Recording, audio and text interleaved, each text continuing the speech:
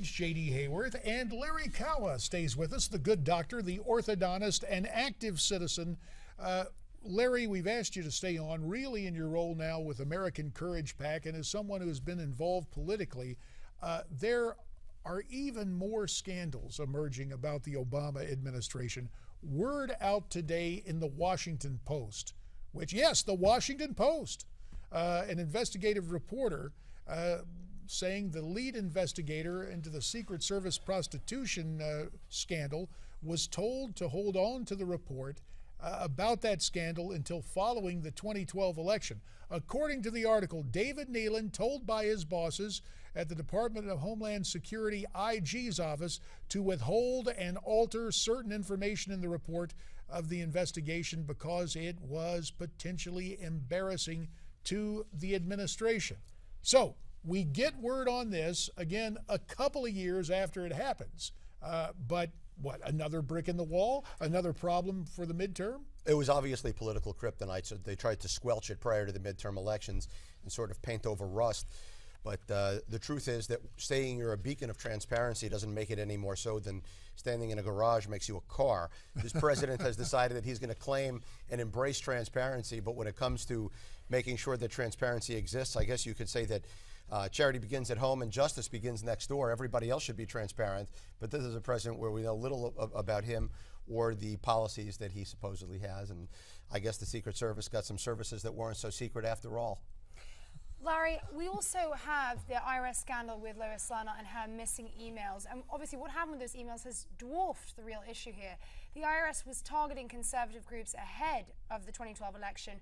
What kind of damage did that IRS targeting do to conservative groups, in your opinion? Well, it really made a major dent into the minds of those that were political thinkers in the conservative side of the aisle because, you know, the name of the PAC that I had started is American Courage PAC.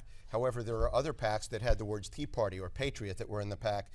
And the problem is that just by virtue of using those words, it was something that was really a curse word within the realm of the IRS.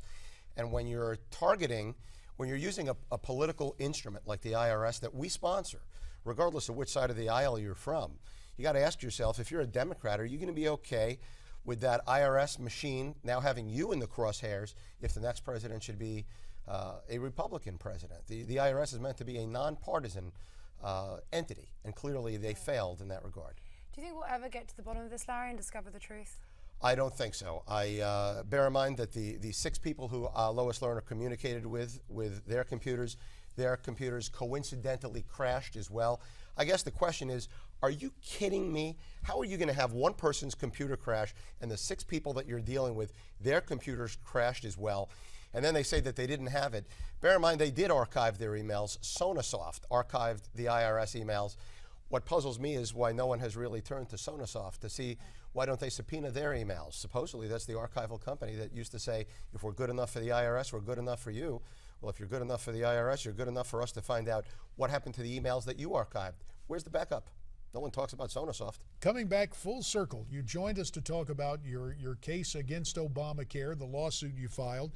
I remember when Obamacare was being rolled out, one famous columnist talked about it's going to be effective health care like the Veterans Administration. So you got the VA scandal, and that's not only medical because there's a dental component of that as well, and still no real documentation coming forward. You've had the congressional hearings, you have a whole new law, but it's as if the evidence, the trail has gone cold in much the same way you see with the IRS. Electronic intervention, something's going on. Will this administration ever be able to restore its credibility, or does it matter at this point? I don't know that it really matters in the mind of most Americans. I think it's important for the average voter to decide what sort of reference legs they use philosophically to determine who they want as president. You know, you make heart decisions and head decisions. If it's a heart decision, President Obama seems like a really nice guy to go out and have a couple of beers with. From a head decision perspective, you got to ask yourself, if I'm running a corporation, is this the guy who I want in charge of the corporation? What has he done? What has he done to win a Nobel Peace Prize? What has he done to say that America is emblematic of American exceptionalism once again? What has he done to create mourning in America? What has he done other than be a really nice person and a good orator? Because if being a good orator is being a good president, then if that's the case, then you've got a good president. The problem is a lot of these scandals, yet another emerging scandal about the EPA and texts that are disappearing. So you add that. Just one personal question, 20 seconds before we go. You're on a roll. I mean, I've served in public office. I hear you. You make some observations that it's red meat. Are you going to end up running for public office one day? I'm not running for anything. I'm running towards something. I'm running towards a better America.